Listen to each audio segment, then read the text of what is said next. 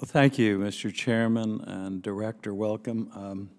I have a couple of questions. I heard you in your opening testimony say that you administer 500 laws and maybe as many as 3,000. 400 for ICE, sir. 3,000 is what I was, or thousands more with respect as U.S. So there are a Attorney. lot of laws and that you're responsible for enforcing. You've also had a couple of actions by the President, one for deferred action of parents of Americans or legal permanent residents, DAPA, and DACA, deferred action for childhood arrivals that the President has ordered as actions. It's created a certain amount of confusion, too, I think, with some of the line officers as to what they're supposed to enforce, whether the law or these actions, what are they supposed to enforce? They're supposed to enforce all the immigration laws, Congressman. The laws would take precedent over the President's action requests? As I mentioned with respect to those difficult decisions I had as United States Attorney, Congressman, we have focused the attention of all of our officers, the 5,000 or so that I mentioned, to focus on those who most threaten our national security and our public safety. But there is confusion. In fact, I've got a release from the National Border Patrol Council, and they said they were concerned about the President's threats or for consequences for Border Patrol agents. That's what this says.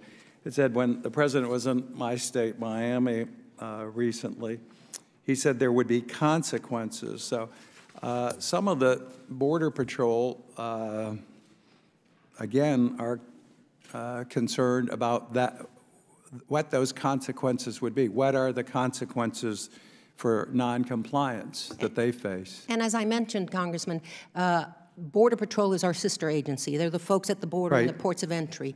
I'm responsible for ICE, and this is what we've done with respect to clearing any confusion that there is. We've required very specific training to have be completed by 100%. Not 98, 96, 95, but 100%. The President said, I have his quote, if somebody's working for ICE and there's a policy and they don't follow the policies, there's going to be consequences to it. So he referred specifically to those you have control over. My point is there is confusion about enforcement. There is confusion about what takes precedent. The other thing, too, is you testified that about the number of deportations, domestic deportations. You said 2,000, I'm sorry, how many domestic deportations in 2014? I believe I said that number was, let me just get that. I think it was. Well, while you look for that, the administration has, and the President has said that we've had more deportations in the past 6 years of criminals. They're up 60%. We have conflicting information. Put up this chart that shows, and I updated the chart that shows the deportations, interior deportations, domestic, and that should be one. This isn't quite to the end, so it was 102 to be 100,002 to be fair. That actually shows a decline. Is that correct? Over that period of time, that is, and I see that. That's till last year. And I see that the source is ICE. I'm not sure what in particular, but I think those are numbers you got from us. So it's actually declined. I mean, you're not saying this information is wrong. No, sir. Okay. The other thing too is we were recently told that from one of the officers, ICE officers, that his office that used to process as many as 100 aliens a day, but since the President's executive orders went into effect, they're now processing 5 to 10 aliens a day. That means that they're spending 20 times as much in resources, because you have similar resources, to deport each alien. Is that the case?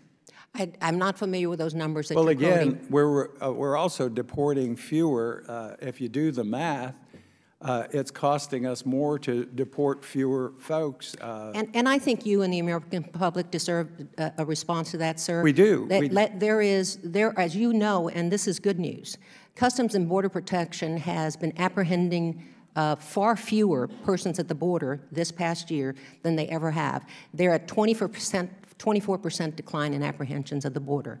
That should be good news. I know that the Mexico and other countries that I visited since I've been with the department have ramped up their efforts to try to stop people before they come into the United States. But the fact is, as the chairman pointed out, we're harboring, keeping, and releasing criminal illegal aliens and not taking care of that important aspect. Thank you.